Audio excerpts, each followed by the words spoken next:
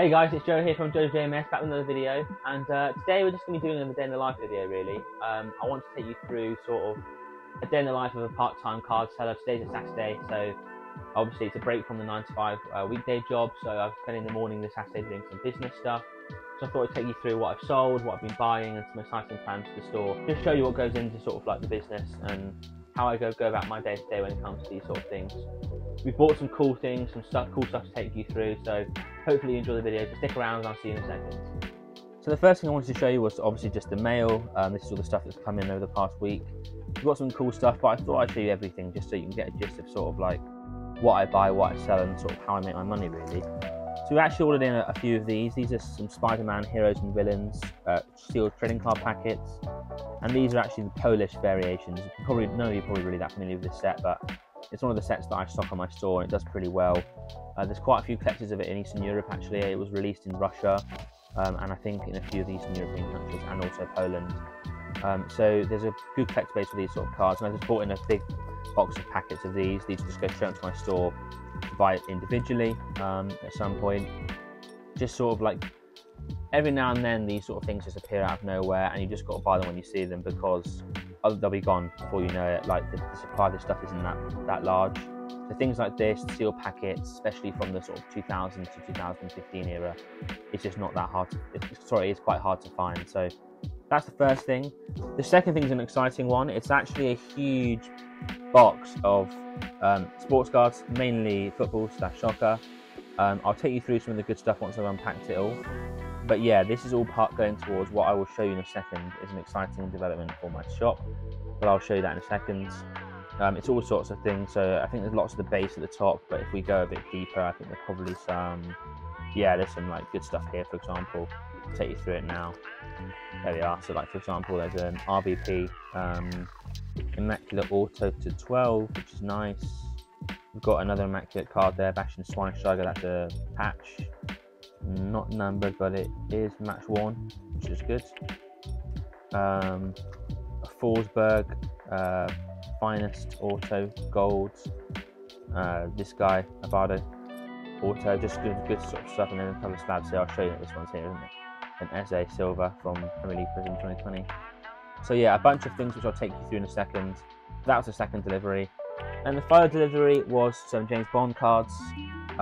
These are a big part of my store. This is a sealed packet that came free, and then basically it was just basically bulking out some of my singles listings. So there's loads of like singles in here, and these can bulk out my like buy one get one free offers on my shop.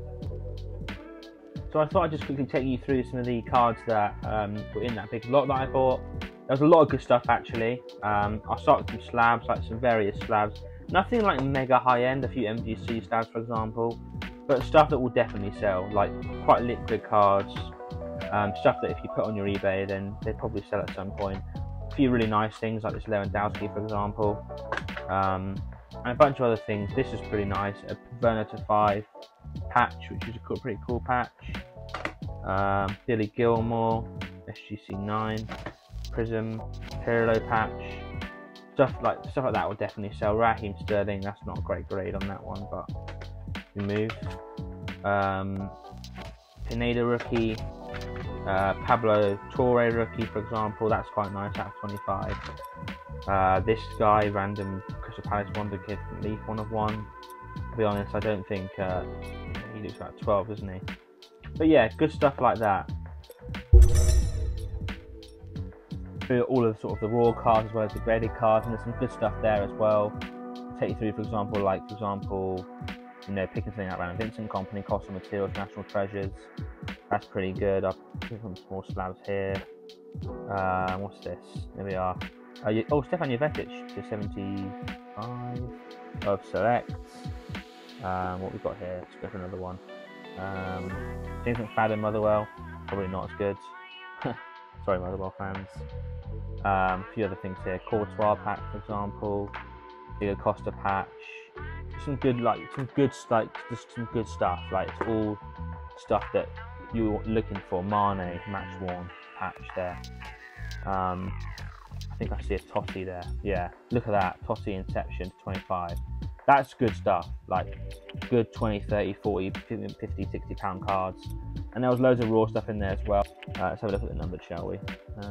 Griezmann, Stadium Chrome to 199, cool image, like just some cool things. João Felix to 250 from Finest. So yeah, it was a really good lot in the end. The guy was on Facebook and he just asked, you know, he said, are you interested? He sent me a few photos. I didn't really have an idea of what was in the lot completely, but I took a risk and it paid off. I mean, the best thing we got, I think, from the non-auto patch stuff was this Tyreek Mitchell to 5 from Prism. That will definitely do well, for example. Decent little player, definitely a card that Collector will want. So yeah, really worth doing. Good little lot, and very happy with sort of what I got in it. Really, it's almost like a mystery box in some ways, and it's quite fun to sort through and find things like this, for example. I also wanted to take the opportunity to do a sort of YouTube reveal. So before I've even put this out on my socials or marketed it elsewhere, I thought I'd give my loyal YouTube watchers, who are probably my sort of core fan base, I suppose. Not fan base, you know what I mean? Core watchers. I don't know what you call them. Maybe like core like followers, I guess. A look at a product that's coming very soon to the JojoJMS store, and that is my very own mystery pack.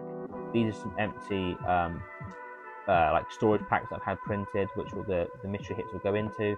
Then I need to put some cards in there and seal them at the top, and stuff like you've seen today, stuff like this sort of, look at this, Museum, Billy Gilmore, that will all be going into these sort of packages.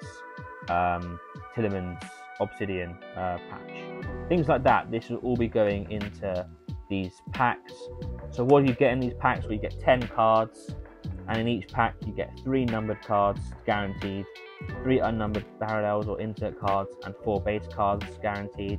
1 in 3 will have an autograph or patch card, and 1 in 50 will have a 1 of 1. We also had a ship my cards order come through recently, early in the week, so I thought I'd take you through that as well. As you guys know, I'm very much into my Star Wars as well as my sport, so I thought I'd take you through some of my pickups. Most of them are from the 2014 Topps Chrome Perspective set, which was the first ever Star Wars Chrome set, which is why I like it so much. I've got like R2-D2 here, Admiral Thrawn, Palpatine. These are all numbered to 199. These are the Prism Fractors, as you can see here. Boba Fett there, Darth Vader, that's a good one, Yoda, C-3PO, this is an X-Fractor, which is number 299, SC 8.5. We have another one here, I think, yep, another X-Fractor, X-Fractor Chewbacca, Leia there, SC 999, R2-D2, Palpatine, and another Chewbacca. This one is the other version of his Prism card, there you are. We also had a really big card coming as well, which I'll show you now, in the order, part 2 of the order, and that was this 2021 Star Wars Galaxy Chrome Mos Eisley Cantina Gem Mint 10 Super Fractor. So this is 1 of 1, as you can see, the artist by Bruce Zick. This is the first ever Galaxy set for Star Wars, and obviously there are only 100 cards in the base set, so only 1 Super Fractor of each base card. So I thought, like, if I'm ever going to get onto this set and properly take it seriously, I need to get a big card, and a lot of the Super Fractors are now way out of my price league, so this is one that was more in my price league, and I thought I'd pick it up whilst I could. So these here are my orders for the week, guys. We don't have much stock listed at the moment, actually, so a lot of the cards we're seeing right now are sort of TCG, non-sports, like you can see here, lots of Doctor Who, some Top Gear there. Probably the pick of the bunch of these. These are from the 2015 Topps Doctor Who. This is River Song, Alex Kingston Auto patch. Not a real patch, like a TARDIS commemorative patch, you know, those things the Topps often do. And then there's an Ace here as well, Sophie Aldred, and also a Captain Jack, which is probably the pick of the bunch of all of them. But also some other bits and bobs. I think there's a common misconception amongst like the probably social media that money is made by flipping big cards, and it definitely is. Like, there are lots of people out there who just flip big cards. Like people like Roth cards, for example, are known for just flipping 4 and 5 figure cards. But for most people, and especially to get to that point, like you have to do a lot of the groundwork, and to do that, you've got to sell lots of the 50p £1 cards. I can't tell you how long I've been selling like 50p and £1 cards, and doing that for basically probably about 5 years now. people sometimes look at my posts and be like, oh my gosh, how did you get that Pele, or how did you get that Star Wars card, or that Miata, or whoever it is. I'm like, well, by building up loads and loads and loads of basically stock, by buying and selling loads and loads and loads of cheap cards. And I think people are probably afraid to do that because they think that either it's a waste of time or it's going to take too long. But once you establish a really good infrastructure and you have those listings ready, you have those cards stocked in all the time, people will return to you for those singles, and then you find a more sort of continuous and regular flow of income. So my sort of like piece of advice, I suppose, for this video is, if you're looking to start a card business, don't be afraid to focus on the low end. Focus on the £1, £2, £3 cards, and slowly over time you'll find that you'll build yourself a steady sort of income of flow, or flow of cash. And that's when you get to the point where you have some of that spare and you can invest that in some big cards, that's when you sort of get there. But don't be afraid to, in the short term, just put in some of that prep work and do some of those cheap card sales. Because I can't tell you, for example, I've got one listing for a Doctor Who listing where I've sold like 3,000 cards, which are all 99p each. Obviously, you know, looking at that now, it's like, wow, that's like 3,000 quid before, you know, like fees and things. But to get to that point, you've got to sort through all the stock, you've got to list it all, you've got to update the quantities every now and then, and you've got to pack up orders sometimes for 1 or 2 cards, which is only worth like £1 or 2. But trust me, if you put in the work and you're happy doing that and you enjoy it, which I do, then eventually you'll be able to get to those bigger cards. That's my piece of advice for this video, I'd say. So basically, it's the following day now. It's the Monday. Unfortunately, my audio cut out, so I'm doing a little quick voiceover. Anyway, I was properly showing a day in the life today. I got back from badminton. There's a fun fact about me: I play badminton. So this is me jabbering on about the fact that I play badminton, and I'm wearing this Egypt shirt which I bought in Egypt, and we get invaded by my cat. This is Storm. So say hello to Storm, everyone. She invaded the video. Basically, the reason I was recording this clip is because I had a package to show you guys, which you can see on the screen now. So in the part of the video where I am speaking, I'll unbox this video once the cat moves out of the way. Yeah, and also I do briefly, as I mentioned just now, actually spend some time showing off my shirt as well. I'm really proud of it. Basically, I went to Egypt recently, and one thing I always do whenever I go abroad is buy a shirt from the local team or club from that area, and I bought one from the local team in Egypt, which was Al Hilal or something like that, or Al Ali, something like that. Sorry, I should know that really, but this was Zamalek, and I was showing off some hieroglyphics. Anyway, so this is me opening the package, and I'll just about take you through it now. So guys, the first thing we actually got was a complete 2018 Panini Prism World Cup soccer set. I bought this at an auction house. I didn't have photos of everything, so I'm going to go through the binder with you all now. I've only seen a bit of what's in here, but not everything. So quite excited to see if there's anything big in here, like obviously Mbappe's rookie prism, with Messi and Ronaldo's in this set. Obviously some cool inserts like national landmarks and things like that. So be excited to see what's in here. So I'll go through it now. I know there's a complete base set, that's all I know. So there's Messi obviously at the top there, which is great. De Bruyne there. Obviously the Brazil set. These used to be so expensive back in the day. Mohamed Salah there for Egypt. Here's England, Harry Kane there. There's the Mbappe, so that's a big card sort of value-wise. I didn't pay much for this lot actually. I got it for a bit of a bargain, so I was really happy when it arrived. Loads of base here. I might flick through this really quickly actually. It's cool to look at though, I suppose. I don't even know how much a full base set would be worth. There's Ronaldo.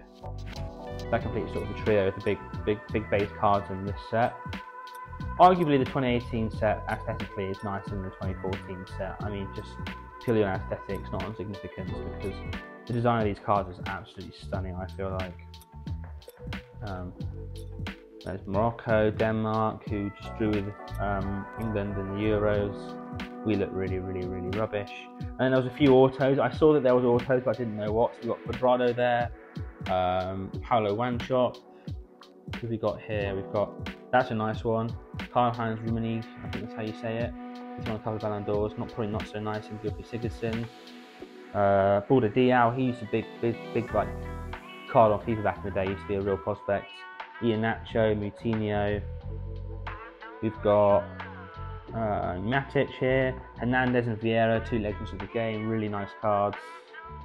We've got Sebastian Larsson, Brian Ruiz and Matty Leckie autos there. And finally Belotti and Alaba. So super nice little lot this, really cool. We've got a full set of the connections insert set. We've got a full set of the fundamentals insert set. These are really nice. We've got one of the cover cards there. And I didn't see any of this in the photos, this is all a gamble. We have the national landmarks, Wabi Kazri. That's so sick. So sick. From Tunisia. That's an added bonus. I mean, I've definitely made profit on this lot, I think. New Era, full insert set, I think. Yeah. I don't know what these are. Scorers Club full insert set. Refractor there of this guy, Tassi Al Jassim. And then the rest of them. Oh, and to cap it all off, look at that, we'll end it with that. We've got one of the Champions cards. This one is of Italy. It's a beautiful card, look at that. Jeez. So there we have it. That was the first part of the little lot. And the second part, we actually had something quite different. We had this was a bundle of random cards, and I was buying from the auction house anyway, so I thought, well, I'm not going to pay any more extra postage, so I might as well see what they've got.